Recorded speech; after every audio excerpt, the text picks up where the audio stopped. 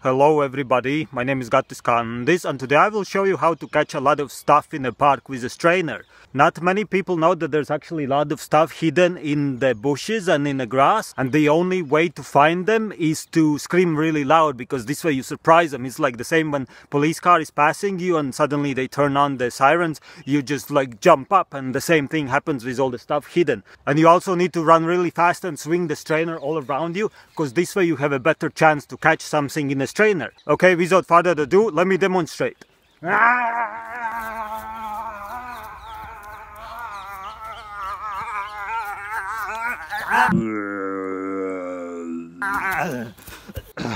Okay, as you can see, I actually caught quite a lot of stuff. I got like a fan, which is actually very good for right now because I'm hot from all the running. And I got some table tennis balls and a little bag and a peg. Well, oh my goodness, I caught a pound. Oh no, oh my god, I caught two pounds as well. This is very exciting. Like every time I do this, I always catch a lot of stuff.